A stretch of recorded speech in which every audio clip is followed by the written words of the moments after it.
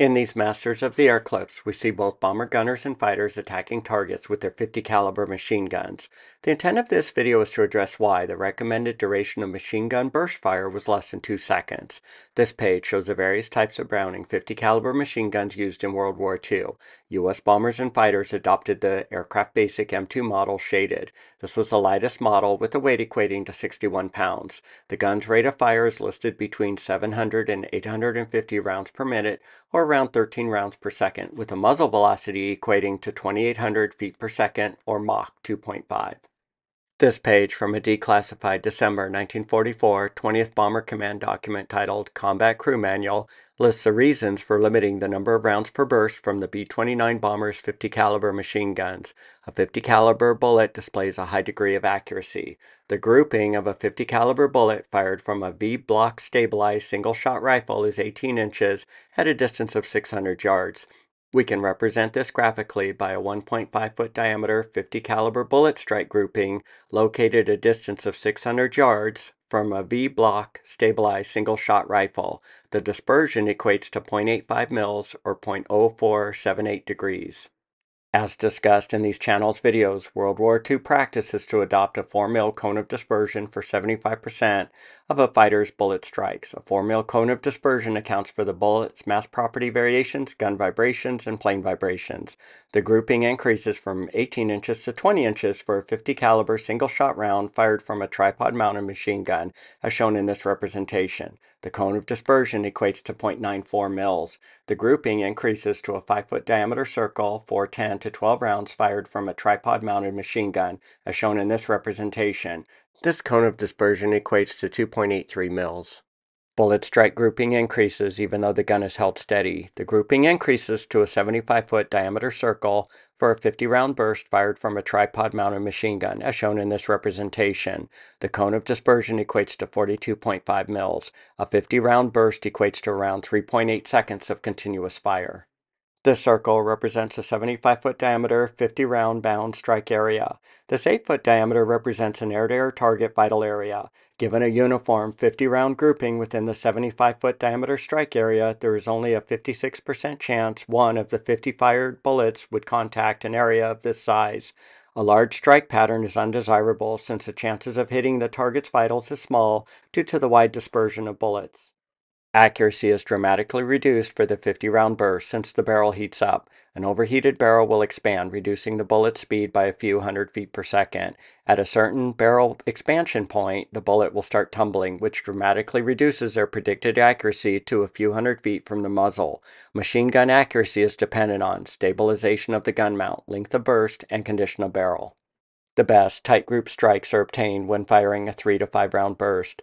A 5-round burst equates to a duration of around 0.4 seconds. A controlled, sighted 0.4 second burst is the most effective and accurate method of machine gun fire. The few-round burst effectiveness is backed up on this page from an October 1943 USAAF Engineering Division Appendix No. 4 memo titled General Discussion of Project and Escort Theory. A bomber's power turret will deliver more effective and longer-range fire than handheld flexible mount guns. Powered turrets provide much better gun stabilization by cutting down on the gun vibrations. Bomber gunners will struggle to deliver accurate flexible mount machine gun groupings outside of the first few rounds. Machine gun hosing fire is not good gunnery practice. An effective burst is between 25 and 50 rounds, but the gun must be held rigidly to keep dispersion low and deliver adequate concentrations of fire. Only power turrets can provide this degree of rigidity, not handheld machine guns. This page defines the rounds per burst for the B29 turret gunners, which maximizes the number of rounds fired while keeping barrel heating under control and maintaining adequate dispersion. All of the B29 machine guns are mounted in power turrets. B29 turret gunners were instructed to fire short bursts, not to exceed 30 rounds per gun per minute. 30 rounds equates to 2.3 seconds of fire. When conditions dictate, 10 rounds can be fired every 15 seconds. Point the guns in a safe direction to protect from cartridge cookoff friendly fire strikes. Point the turret guns for maximum cooling when not in use. Bullet dispersion of the 2-gun B29 turret is a low 2.5 mils as defined on this page from a 1945 20th Bomber Command document titled Combat Performance of the Remote Controlled Turrets of the B-29 Aircraft. This compares to an 8 mil dispersion for 100% of a fighter's single machine gun bullet strikes. This page from a 1942 Sperry Gun Sight Manual recommends B-17 ball turret machine guns fire between 10 and 20 rounds per burst to reduce barrel rise, gun vibrations, and barrel overheating. This table from a May 1945 Army Air Forces Training Manual number 64 titled Fighter Gunnery, Rocket Firing, Dive Bombing outlines fighter burst combinations allowed without the danger of cartridge cook-off. The first column is the number of rounds fired during the initial burst. Since the rate of fire equates to 13 rounds per second, we can add an adjacent column representing the duration of fire in seconds. The second column is the number of rounds fired during the secondary burst. The third column is a cooling period between the bursts. The fourth column is the number of secondary bursts allowed. This table does not take into account the increase in dispersion from extended fire, only the threat of cartridge cook-off. If firing over 150 rounds continuously, cartridge cook-off may occur.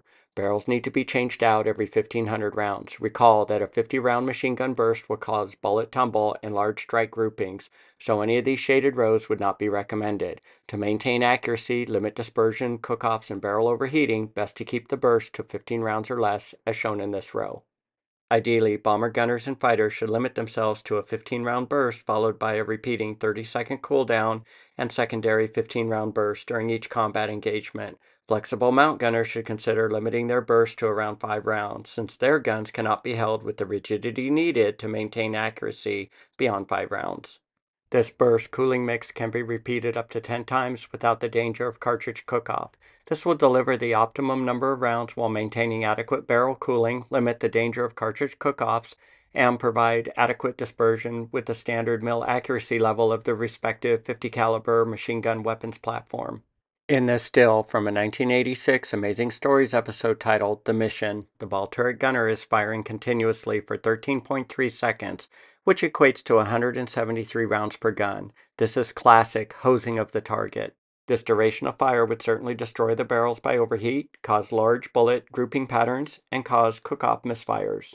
The Masters of the Air series did an okay job in maintaining burst control for both the Tuskegee fighters and bomber gunners.